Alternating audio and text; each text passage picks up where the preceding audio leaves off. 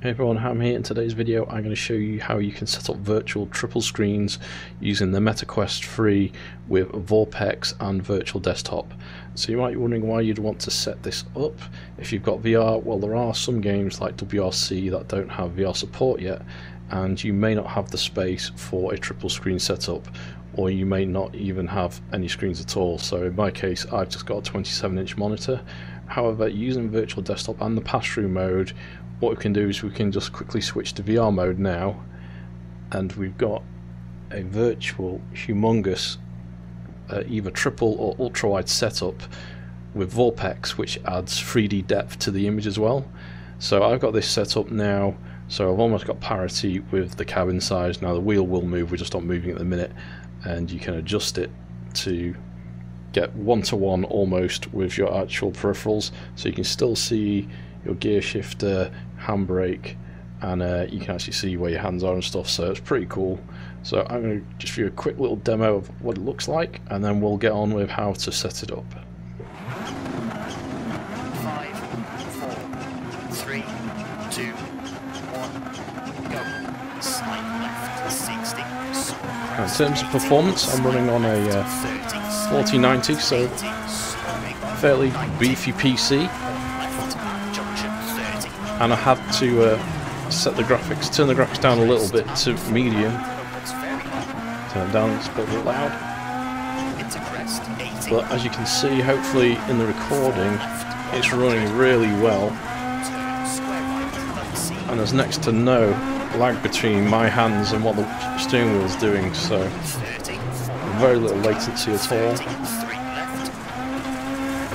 And definitely much more immersive than racing on a little 27-inch monitor.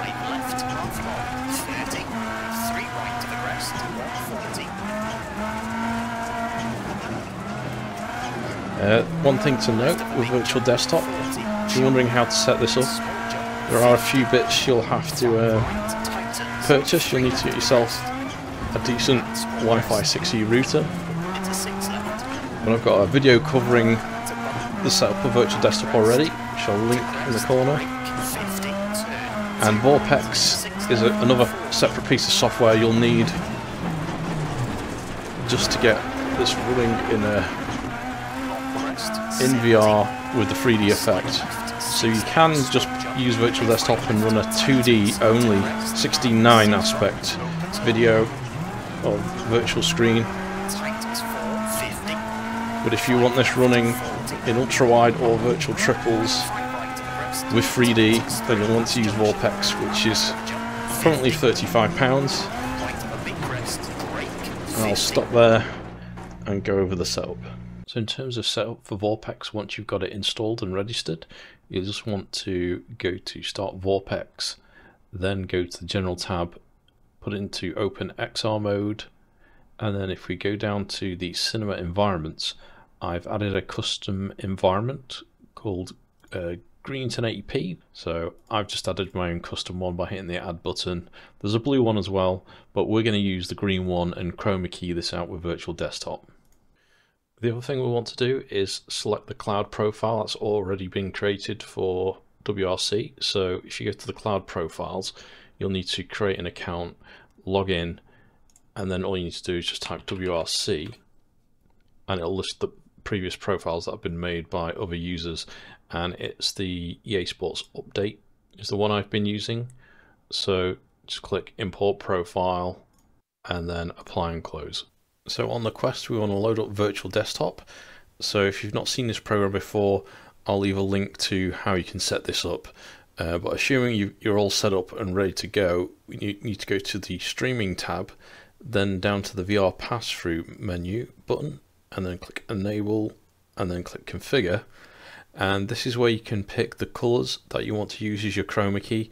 So as we'd picked in the VorpX cinematic setting, we've gone for green. So you could actually go for blue, but this bright green colour seems to be the best one. Okay, on the Virtual Desktop Streamer app on your PC, you'll want to have this set to H.264 Plus for sim racing, and OpenXR runtime, I've got that set to the Virtual Desktop XR OpenXR runtime. And as you can see out of the box, we get a decent size screen anyway. So you could technically, if you wanted to, just start racing with this screen, but with VorpX it'll give us that 3D effect, and in addition to that we want to extend the width of this virtual screen. We go to our Steam library and launch WRC. Delete on the keyboard. We can bring up the VorpX menu, and then we go to more cinema settings. So we can go through the different options, and this image is the one we want. And then image green 1080p. So we can now see with chroma key pass-through, we've now got Virtual Desktop and VorpX working together, so I can see a 3D image on that screen in front of me now. And then I've also gone into the extra settings where you can set the screen curvature. So we've got this on maximum. You can tilt it, you can also change the scale if you wish. Now in terms of graphics, I've got mine set to full screen borderless, and I'm running a 1440p monitor. So when we go to another application in a moment, that's why we're adjusting the resolution to accommodate for this screen resolution that the game is rendering in 2D. So I've gone for DLSS maximum performance because running this on a virtual triple is quite demanding. I'm running a 4090, so your mileage will vary depending on what kind of system you're running on. The only other thing to check is under the advanced graphics, I've got this running on medium again, so I can get the maximum performance out of the PC. So in order to increase the width of the screen, I'm using this application called Simple Runtime Window Editor, which is free. I'll leave a link to this in the description below. So this is an optional step. You can just bypass this and run the game in normal 16:9 ratio.